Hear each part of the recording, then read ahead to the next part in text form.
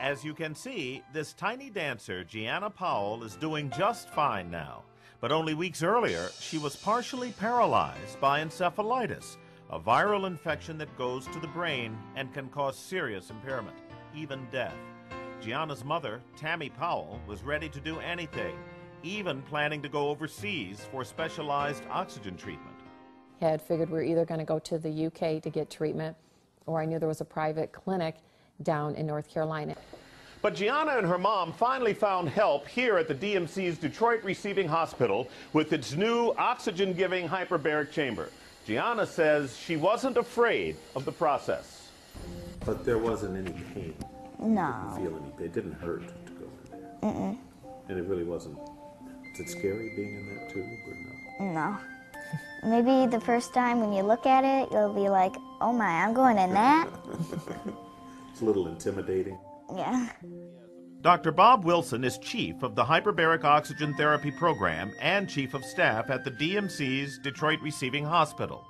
We had a young girl who came in with encephalitis, and the encephalitis hit her so hard that she could hardly move anything. And within a few treatments of starting this thing, she began to move, she began to walk. And after she finished her treatments, she was able to tap dance, which is almost unheard of in people who have been paralyzed from encephalitis.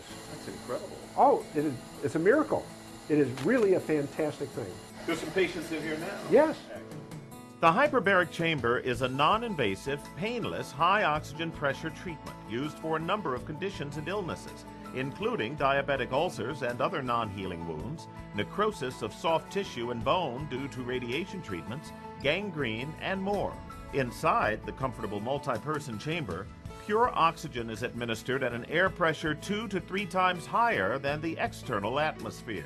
The patient's white blood cells increase significantly, increasing their opportunity to heal.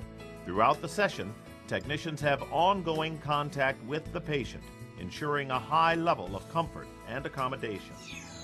The results sometimes seem, well, almost miraculous. And although there are some things that we still don't understand about the hyperbaric chamber, the good news is it works. The body, when it senses an area that has no oxygen and an area that has very high oxygen, tries to build blood vessels from the very high oxygen area into the area that has no oxygen. We don't know exactly why that occurs, but the body senses that area that has no blood flow and tries to build new blood vessels down into that area that has no blood flow. And one of the main things about it is that with this therapy, we can grow new blood vessels in tissue. We can make new blood vessels grow into tissue that have been destroyed by x-rays, been destroyed by atherosclerosis, and all kinds of things, and make new blood vessels grow in there and heal things. Her doctors were not sure if Gianna would ever walk again, but her attitude was great. And after the walker and stuff, I shoved my walker at my therapist and I said, I want canes now. I am done with that walker. Within a few weeks, the little girl was walking on her own, and now she's dancing again too. Mom is thrilled with the DMC staff.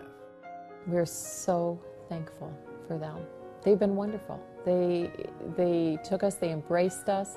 I'm not sure they believed at first that it would work because nobody had. It set a trend, but they allowed something that wasn't done to be done, and they showed it works. Visit us anytime at dmc.org to learn more about the hyperbaric chamber or to make an appointment with Dr. Bob Wilson and the fine team at the DMC's Detroit Receiving Hospital. The DMC, we just think it's a better way to get better. I'm Emery King.